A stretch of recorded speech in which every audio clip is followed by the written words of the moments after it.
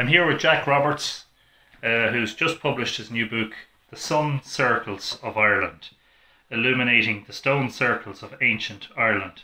And I have to say it's a beautiful production, Jack. Very, very nicely done. Full of drawings and plans and photographs and of course words about, the remarkable monumental remains of Ireland, focusing particularly on the stone circles of the south of the country. Maybe you might just tell us a little bit about how you became interested. Well, first of all, in ancient monuments in the first place, and then maybe more specifically stone circles.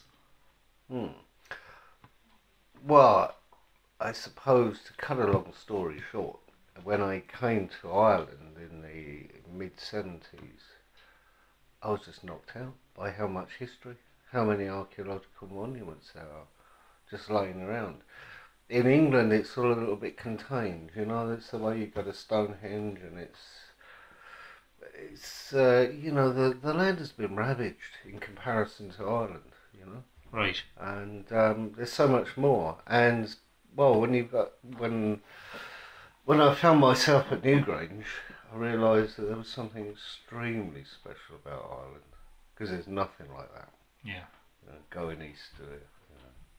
Was there a particular moment in your life that you can recall, like a light bulb coming on in relation to these, or was it over a kind of a broad span of time? Well, I can remember meeting Brennan and him introducing me to all the rock carvings that he was at that time drawing and collating, for the stars and stones, and just seeing that, because he was a mad collector, he'd be looking to get these images and draw them and put them out there. So, like, I was surrounded one night in his flat by all these images, and I don't know, they just spoke to me. They just screamed out at me, really. This is just fantastic. Because I didn't see anything like that. In all my sort of experience growing up in England, you didn't see anything like that. And there's only a certain amount of inspiration you get out of something like Stonehenge. It's amazing, but it's kind of mute. Whereas the monuments of Ireland have always spoken to me in a different way, and the carvings were it was just speaking. I couldn't understand the language. None of us can still. But I found myself with a man who was trying to understand, and so I ended up working with him. Yeah, you're obviously quite an artist, because as well as the fact that you've written the book, so you've got an ability to write. You've done the drawings and you've done the photography. So tell us a little bit about your history as an artist, because you started as a painter, didn't you? And then you sort of migrated towards. How did that happen? Well, like any artist, you try different things, I think, You look at any artist, they're never just a painter. They've always sculpted. They've always done something else, And as we proceed through the ages, all the artists have tried something like photography, and now they're doing things like on a computer or whatever, So art, it hasn't got a boundary, and it never really did, Every good sculptor is also they do really good drawings, Yeah. So it's like I never did see it as one thing, really. Painting is kind of a high art in a sense of, like, you're trying to. It's one thing that you do amongst a lot of other things, maybe, and because it takes time to do a good painting, it feels like a kind of a high art. You're trying to really say something. That kind of a way. And yeah, I've always just been pottering around, drawing, painting, doing stuff. You had a relationship or a friendship with Michel. Tell us a little bit about that, because a lot of the people who'd be listening to this would be very familiar with that name. Well, I was one of John's many, many, many, many friends. John was so gregarious. It was part of knowing John. Was if you knew John, you wouldn't know whose company you'd be in the next minute, and John was very welcoming. John was instrumental in the whole development of Martin Brennan and his work. So I actually met John Michel at the same time as Martin Brennan, and he more or less picked us up at a moot in England and dragged us back to his flat, and he loved Brennan. He thought Brennan, he felt the same as me about Brennan, that he was a genius, and he supported all the way. He supported the whole thing of the Stars and Stones book and that whole project, Was there a sense at the time that you were among people who were breaking ground, breaking new territory? Oh, absolutely. Yeah. Absolutely. Because that's something that comes across in even the reviews of, say, Brennan's work at the time and Michel, that they were coming at the whole megalithic sphere from a different angle to the archaeologists, and it seems that it was much more exciting in many ways. We were putting the light. Martin Brennan wanted to put the light back into the monuments. That was his, archaeologists sees them as tombs. Still we're using this word tomb. In fact, it's been cast in stone now. But Martin Brennan, I remember him. The first time I went to Newgrange for the winter solstice with him, we were there and people were allowed in. At that time, it was kind of like only the high bods, like T-shirt or somebody would go in. Or, Gay Byrne or somebody. You know what I mean? Yeah. It was before the lottery thing, and we were outside. Now hundreds of people. There's always been hundreds of people going there. I don't know, when did that start? Coachloads of people, and of course the sunrise went up, and then they let people go in. And I remember Martin Brennan turned to me and saying, "You look at these people." There was a lot of school kids going in, or young people, and he said, "You watch them. They all go dancing in to see the light, and they're told there's darkness, and you watch them come out." And he was right. They went in full of light, and they entered the dark, and they came out with them. They came out with their heads down, and he was just expressing how we need to put the light back in, and that's what it is. It's a light machine, It's playing with light beams. It's not playing with darkness. Yeah. Of course, it's difficult to have a conversation with Jack Roberts without mentioning Martin Brennan on a regular basis. So obviously your relationship with Martin, which I suppose a lot of people will be very aware of, how much of that was an influence on what you've done, and to what extent was it a hindrance or an annoyance in some senses, or was there ever a case that it was, because what about Jack Roberts, the individual, do you feel that in some sense that you've been in Martin's shadow over the years? No, I didn't actually. Martin was my guru for a certain period, for a few years, and we did great work together, and it was inspirational. And then it all flopped. It was all too early, all too much for the system. Martin was vilified by the archaeological circles. So this sort of heady discovering new things, breaking new ground that was going on for a few years, ended up like a damn squib. And I ended up just moving back down to Cork, I'd been in originally, and I just carried on doing what I do, which is exploring. So I started exploring like West Cork, publishing books on West Cork down there. I never felt I was under the shadow, or I was in the shadow, at all, or second fiddle kind of thing, because I knew so little, and when I first knew Martin, I knew nothing. I was in company where people were asking me questions when Martin would be out the room, and I didn't know what they were on about.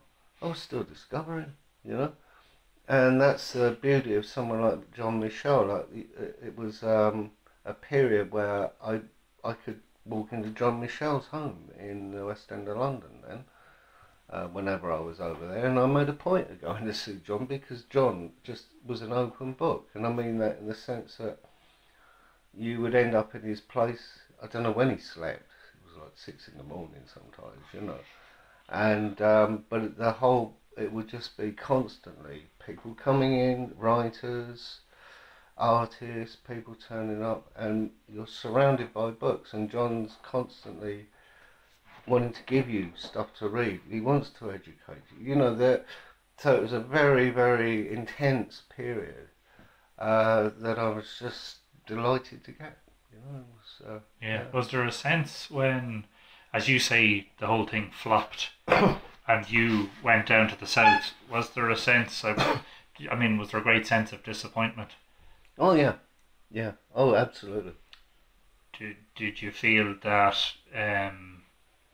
did, did you feel that you or Martin or both of you had been wronged in that, or Well, you, I wouldn't say wronged. I think the way I felt is that it was just somehow the dark force had overcome what we were trying to do. I saw it in those terms. hmm, The dark forces were battling against it, and that it was probably a good thing to just stay clear of it and not push the button too far, because they might come down and topple me. I mean, I already toppled Martin Brennan. He'd left the country. So I just got down to the groundwork of, hey guys, how many stone circles are there around here? Has anyone noticed? And you know, the problems of like trying to educate farmers not to knock them down, yeah, stuff yeah, like of that. course. Pure, simple stuff. Do you remember what year and what time of the year it was when you first arrived down there? First, In West Cork. yeah, Well, I landed in West Cork. I actually landed. I'm a total blow-in. The sense that a friend of mine came to Ireland fishing in the early 70s, and at some point I bought a boat over to Ireland actually with him from England, and because I knew a bit about boats, I'm ex-Navy man originally, and I was into the sea. I was into fishing. I'm still go fishing now. I just found myself sailing to Ireland one day and getting off a boat in Cove in February, at the end of February, and just being enchanted by Ireland. Enchanted before I even arrived here, actually. It was like the land of tin and oak yeah, to me. Because we know very little about Ireland. People, millions of people in England, don't forget there's 60 million people in England, very few of them actually know anything about Ireland, unless they have an Irish connection. In those days, all they knew was guns and bullets, actually. yeah, yeah, You yeah. know, I remember going back to my hometown there going, oh, you survived Ireland then? You know, that kind of attitude. And you're going, well, actually, I was charmed by Ireland. I landed in Cork, you know. I mean, Whereabouts did you settle in Cork? well, around in the west, like Castle Townsend, Baltimore, that area. My friend was living in Baltimore originally, and now lives in Castle Townsend that way. And when did you realise that there were lots and lots of stone circles down there? I think it's slowly sort of because I was originally into the sea, so I came to Ireland by sea, um, and the sea was my preoccupation really. But at the same time, I'm also into the land, so I'd be like walking mountains and everything else. And then I mean, I knew what standing stones were. I knew all that stuff a bit in England, but I didn't realise how rich this land was. I think it started to click into me then. And it isn't just standing stones; it's the whole thing. Of You course, know, yeah, ancient yeah. walls. This is an ancient landscape. You know, Yeah. and so I think that sense of like the deep history of Ireland was creeping in then. And then just suddenly I found myself in Dublin and thrown into the heart of the Brú Boyne, you know, which was, you know, soul to the centre, really, you know. How much did how much of a difference did you see? Because you in your book, and that's one of the things that kind of impresses me, is that stone circles are quite different to passage tombs, as the archaeologists call them. And the stone circles of Cork and Kerry are very different monuments to Newgrange North and Douth, but yet you manage to sort of make this sort of very broad connection. It's obvious that while you're focused on the stone circles of the south of the country, that really this is a book about all of the stone monuments of ancient Ireland. How much, when you compare Brunabonia with Cork, how much similarity do you see, and then how much separation do you see? I think I tried to portray the similarities in the brief thing that I said on the back of the book, which is I've just simply said, everyone, basically, the very well-known winter solstice sunrise alignment at Drombeg is world famous now, thousands of people enter the lottery. But over the other side of the country, down in the south, Drombeg is equally precise. Some could argue even that it's more precise. It depends how you see that form of alignment. And okay, there's quite a lot of people go there, but it's not such a huge exclusive event as Newgrange, But you see, Newgrange is Newgrange, and the Boyne Valley is a cluster of monuments there, and there were clusters of monuments around. But in West Cork, what I'm trying to portray in that book is that it's not one monument, it's a whole landscape covered in monuments that are all interacting and all part of the same kind of scheme, So it's like, it's on a big scale, and we're not looking at it because we still look at individual monuments too much. Is there a particular aspect of stone circles that interests you? Is there one element of the study, or is it just, you were just fascinated overall? It was the astronomy that brought me to really study the Boyne monuments, first of all, Well, the thing is, when I was, after I left my education kind of in the Boyne Valley with Martin Brennan,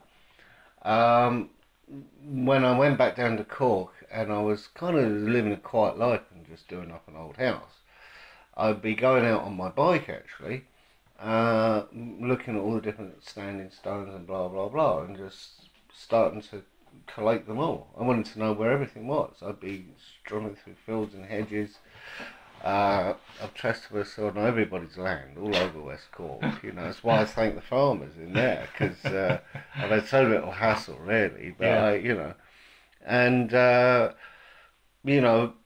I build up this picture of how much there was there, still there, regardless of how much has been knocked off and is still being destroyed. And I wanted people to know that. That was a whole other revelation for me, as how much can a chunk of landscape in the west of Ireland contain. And I'm not the only one. People like Tim Robinson have the same revelation about that kind of thing. But inside of all that, the stone circles in West Cork just shine out more and more. Suddenly you realise it's not just, hang on, is it 30 and and the figure goes up and up and up, and then you find these clusters, you're finding, whole little groups of them, and you realise, wow, because I'd already realised, had a kind of a picture of what was in Ireland, and stone circles aren't dotted all over Ireland. They are only in certain places. So, like, there isn't one in County Louth, there isn't one, a true stone circle. We could argue about what a stone circle is and what a Newgrange and all the rest, Do you know, actually, in your own work, have you any reasoning for that, or do you think, is there anything that you've seen that suggests why? I think I'm trying to reason with that in that book. Yeah. Because I'm addressing the whole subject of what a stone circle is. A third of that book is total that discussion. What isn't a stone circle? I mean, like, I lived in Sligo, which I needed to live in for a few years to encompass what's there. Fantastic cornucopia of megalithic. It's megalithomania. It contains things that don't exist anywhere else. We know it contains the earliest stuff now. Yeah. And it just has places like the Brickleaf Mountains. You step back in time. You absolutely step back in time. It's fantastic. Isn't that one of the wonderful, magical things about Sligo? It's the fact that while the focus of the world is on Brunabonia, and it's been dug up and excavated and renovated and all the rest, Sligo is older, and it's kind of been able to just sit there quietly, for people to... Let the Swedes dig it. And it's older, of course. It's an older landscape. By as much as, 500, maybe 1,000 years older than the monuments of the Boyne. I don't know, because I went through all the dates again, Euron Bonholt's work and all the rest of it, and you see this, because it's been excavated, it's the area excavated by Swedish teams for the last 30 plus years, and they're living in their little world in a way. They're publishing their reports in Uppsala, and it's filtering back to Ireland. I lived in Sweden, and I know much more information. You're very well travelled. There's a fantastic amount of information on Ireland in the average library in Sweden. You wouldn't believe it. Is that right? Yeah, and it's because of the guys who are working in Sligo. Of course, yeah. And then when you're there, you realise why they honed in on Sligo. They weren't fooled by the Bruna Boyne. They knew that the real stuff was there. Yeah. They saw Maves Khan, they saw those places, and they went, "That's what we'll do." It's a captivating landscape. Yeah. And you see, when they found, now it goes back 30 years to when Brennan was still here. They discovered on Crochen Mountain on the south side of Ballisadair Bay, they dug into one of the passage mounds on the hill there, and they found remains there that were carbon dated 8,000 years. Oh wow. Now they didn't make a song and dance about it, they say in their report, considered the date anomalous. Yeah, and they said in their date, well, it could predate the Khan, right, because it's right at the bottom.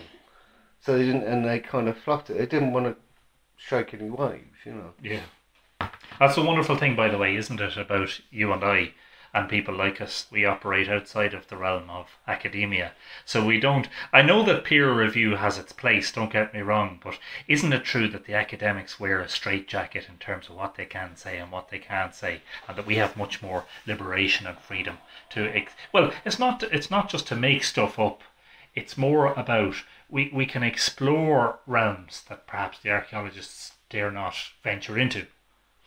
I have the way I live, part of the thing that keeps me going is, in money terms, is that I do jewellery designs as well as publishing books, and I sell these on the Galway market.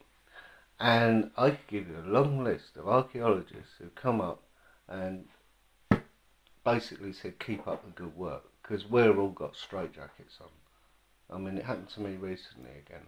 An archaeologist working in, I forget, Dublin, I think, and it happens all the time. Archaeologists admire us outside.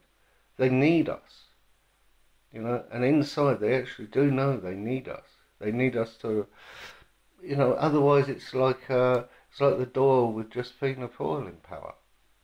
Yeah. Yeah? Yeah. I mean, they need us out here to make these other observations, They do support us. Don't they think that we're a bit new agey and out there, no? Well, they're right about a lot of people, aren't they? I mean, I found that the only criticisms I find from archaeologists, I hear them voicing, is that it does get a bit too new agey and wussy, the whole subject, and I totally agree. I think we've gone to we immediately go off on a very heady trip about a lot of things, without realising it's like ley lines. Ley lines is one of those things. Now, as an old friend of John Michel's, it's difficult to argue this one, and I used to argue it with John, because I'm not an aficionado of the whole ley line. A ley line as an energy line, or a ley line as an alignment. See, and then you go into like energy lines, and then I've dealt with loads and loads of dowsers. I took an American society of diviners around Ireland and stuff like that. I do know about it.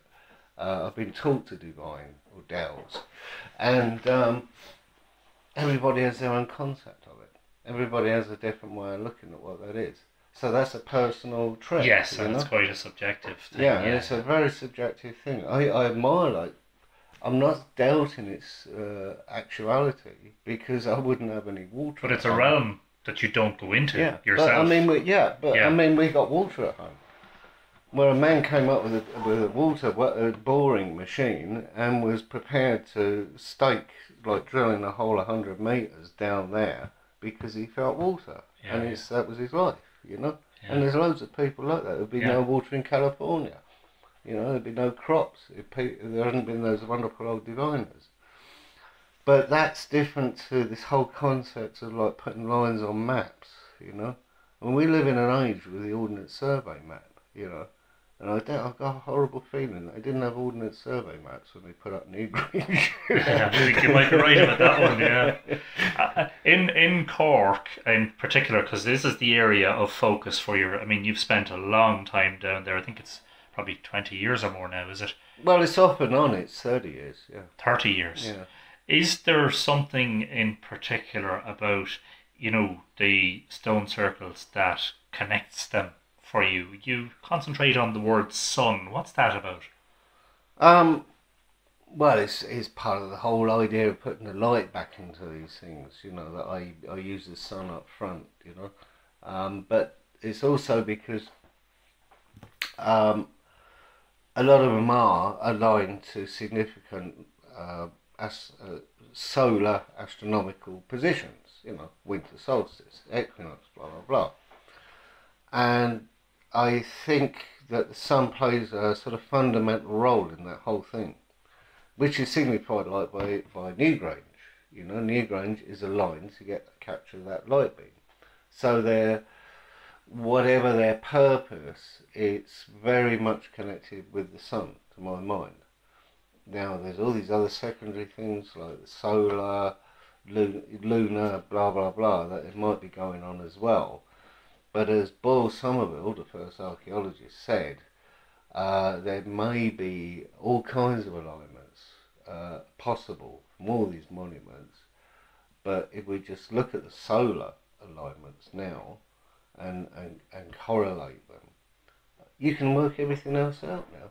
You know, especially with a computer, you can work everything else out if you know where that line is. That's very true. What sort of percentage of these stone circles would have solar alignments? I mean, is it a majority of them? Well, I'm proposing that half of them at least. Half of them, okay. Over half, yeah. And what I'm saying in the book is, what I'm trying in the book is to portray how it's not an easy thing to assess that, because there's a number of factors involved there. For a start, we haven't gone out. I mean, who's out there now looking at a stone circle and seeing where the sun sets? You know? I mean, there isn't anybody. I know. That was a question I was actually just about to ask you. Do you get the sense or did you over the course of your work get the sense that you were the first person to observe a particular sunrise at this place in a long, long time, maybe millennia? I spent my life doing that. Yeah. Isn't there something very special about that? You're kind of bridging, you're bridging a huge gap of time. It's like you're communing with ancestors, you know? I have indulged myself a little in that book by pointing out that I was with Martin Brennan when we discovered the equinox sunrise alignment in the Lochroom Mountains in Carntee. Yes. That's one of the things that makes you famous, by the way. Well, it does to a certain amount of people, but you could go up there tomorrow with an archaeologist and you wouldn't hear Martin Brennan's name, would you? I don't know. I know people, I question people on these things all the time. What did they tell you at Newgrange when you went to visit there? You know, and Martin Brennan's never mentioned. He's never mentioned anywhere. Not by name, but some of his discoveries are mentioned. Yeah, but this, take Lochroom, which has become the second most well-known sunrise alignment in the megalithic mountains. And an awful lot of people go there. I've been there within the last few years, and students volunteer to open it up at dawn, and that's all very good, you know. But they never ever broach the subject of who discovered it. They leave it open because they didn't. You know, that place was excavated, open, and Martin Brennan sat there one night with a map and went, you know, we got to go there. And we went there and we saw the sunrise and I photographed it. Yeah. And until then, it was unknown. You know, and they were arguing about it. I remember having arguments in Dublin, in pubs in Dublin, with archaeologists that they were saying, well, so what anyway, you know, kind of thing. And now they claim it and never mention Martin Brennan because they know that a sunrise at Newgrange is more inspiring than anything, you know, and they want to capture that. Yeah. Is that a sore point? Because it sounds like it's a bit of a... Yeah, it is actually. Yeah. Well, wouldn't you be a bit sore? Yeah. You know, if you discovered something now that draws hundreds of people every year to view it, you know, you discovered some artifact or something, and it was in the museum, and people travelled miles to go and see it, you know. So people travel for miles to go and see the equinox sunrise, a lot of crew. And many of those are not going there because they've read Martin Brennan. I know, I've been there, I've been in the car park. And some do, some don't. But the thing is, archaeology has seen that become famous because of Martin Brennan. And now they go up, volunteers go up, open, they make it available and everything. They even advertise it, it's part of the whole thing. You know, it's like the second thing after Newgrange. But there's not one mention of who first saw that, who decided that was so, you know. I mean, when we went up there at the equinox, you know, You were the only ones. Nobody had ever gone up there. And possibly the first ones for a long time. Yeah. You see that sun dance across that backstone. I mean, me and Martin would dance, you know. I've got footage of Martin dancing in there, you know. Yeah. An Dancing. old Super 8 footage. Yeah, I'll give it to Neil Boyle.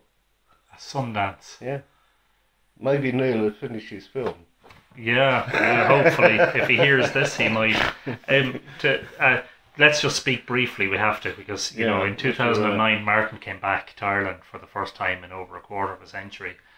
And, you know, one of the reasons I wanted to do that was because I thought there was a good opportunity for maybe a bit of healing. And I really actually feel that that's what happened, that there was healing to an extent. But what did that mean to you for Martin to come back, you know, after such a long time?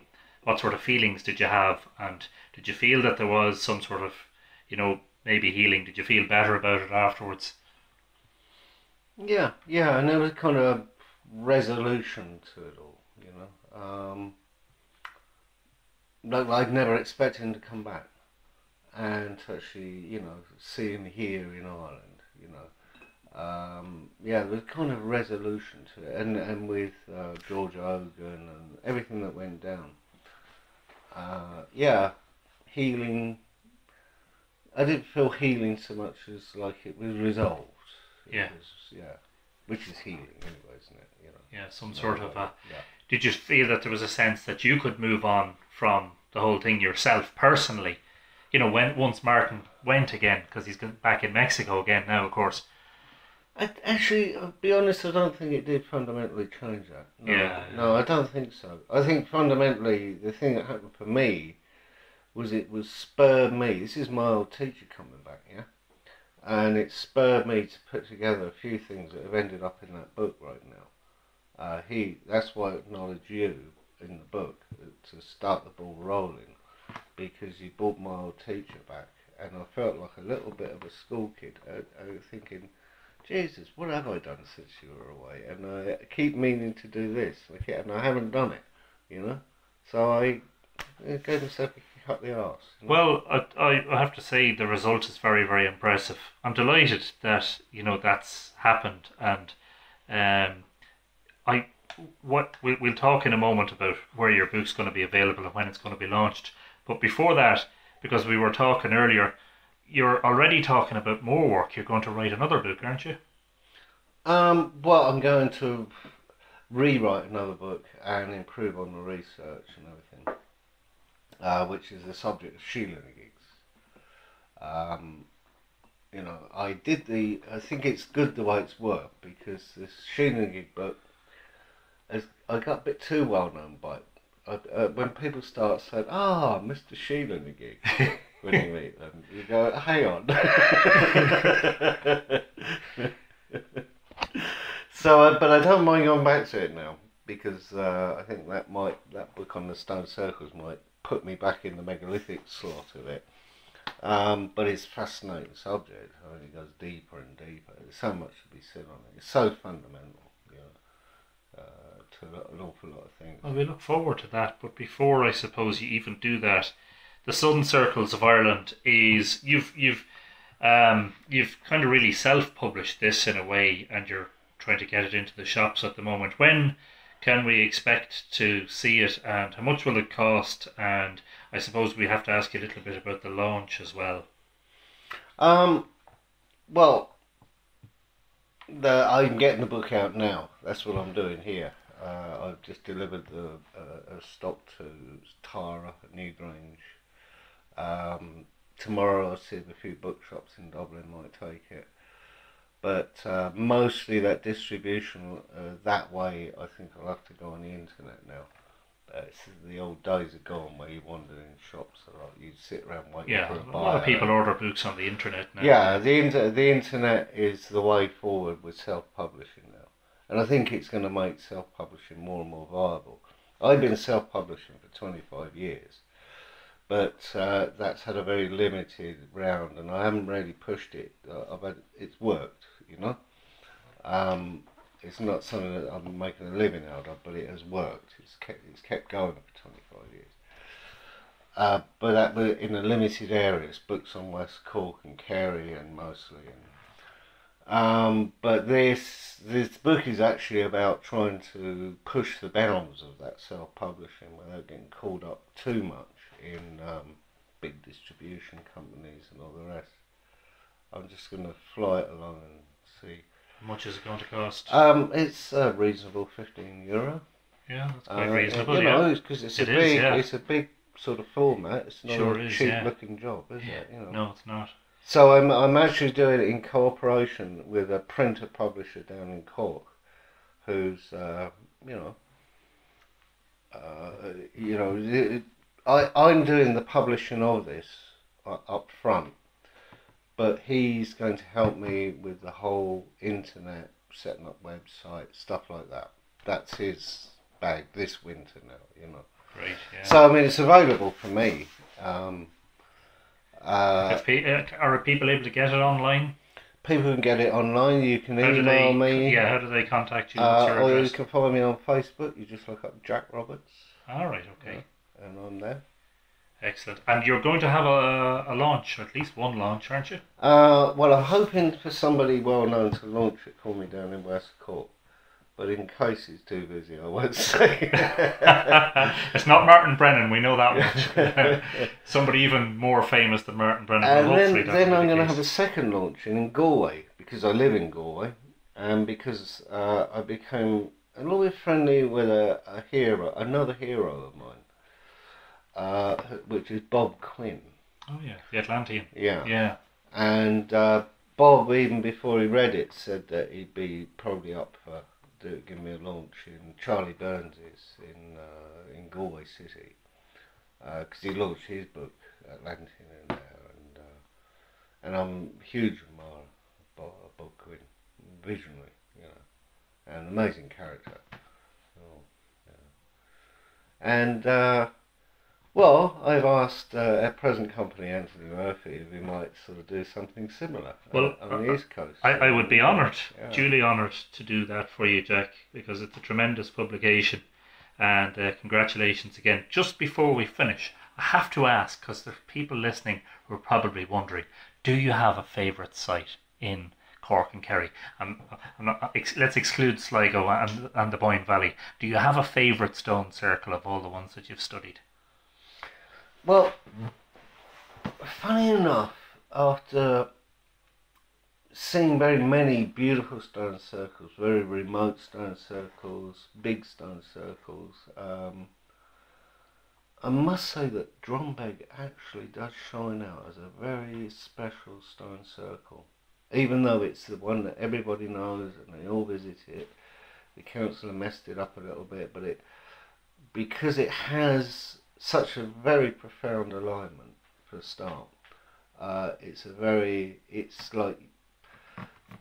your sort of how would you say, your classic example of what a stone circle should be. It's a stone circle, it's how we think of stone circles should be, a ring of lovely big standing stones, and there's this incredible alignment to the winter solstice sunset, which is using the cleft in the hills and everything. I tried to describe in the book how accurate that really, really is. It's not just the sun plonks down over there. They actually use the sun at these places, or all these places, to really define the moment. They're really cutting time to a sliver. You know what I mean? Yeah. And Drombeg just encompasses it all. It's the classic recumbent stone circle, the Court Kerry series, and Glendore's lucky to have it up the road. They sure are. Very, very good. Yeah. Thank you very much, Jack Roberts, and the best of luck with your book, and I hope it does well for you, and I'm sure it will. Thanks.